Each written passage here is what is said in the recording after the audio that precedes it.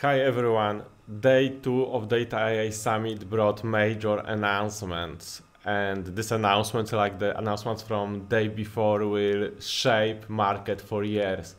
Firstly, there was a really cool event when Matej Zachara changed the visibility of repo of Unity catalog. So he clicked and changed the permission of repo to be public. And now anyone can contribute to Unity catalog, and firstly we need to explore it. And with this openness, I hope that it will bring a lot of community and a lot of contributors to the project. Second, like major announcement is complete overhaul of the ETL concept. And when the screen was shared, I was really shocked how good it is designed. It's generally like low-code solution, but the one which generate SQL code and under the hood delta live tables.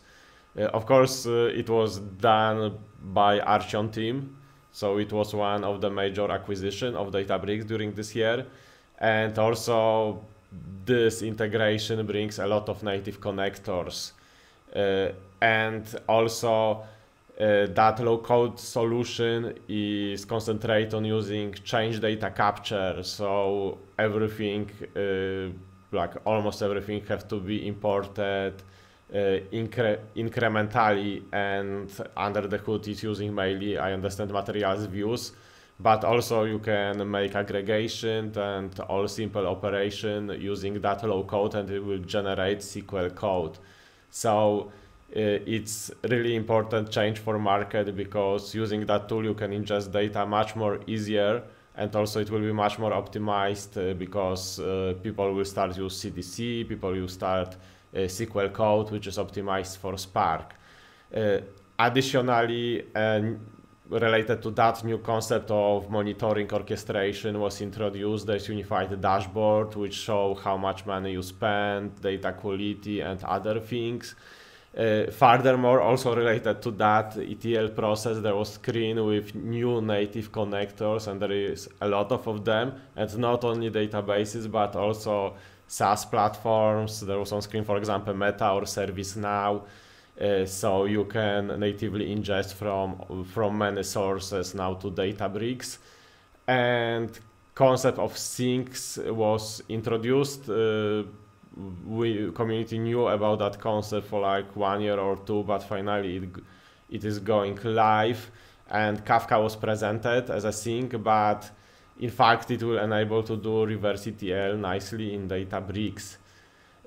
Another feature, it was related to delta share, was that you can, it's small improvement, but in fact a really big gain in functionality, because you can delta share sources from Lakehouse Federation. So you can imagine situation that you want to delta share, for example, PostgreSQL or Snowflake, and you could just go to Databricks and create that share without importing data to Databricks.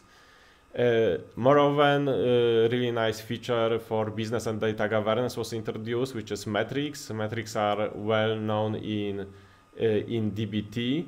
So in metrics you define some, it's not ETL process, you just define some some metrics about your company, like for example KPIs, and then you can use get metrics in code to get these metrics.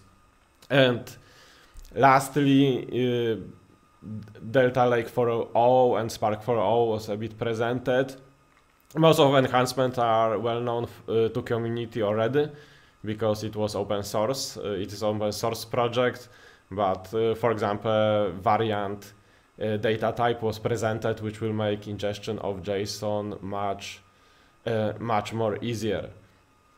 Thank you for watching it. It was really great to watch that event, and I think now after these 2 days we will have a lot of cool things to explore. Thank you, and see you in the next video.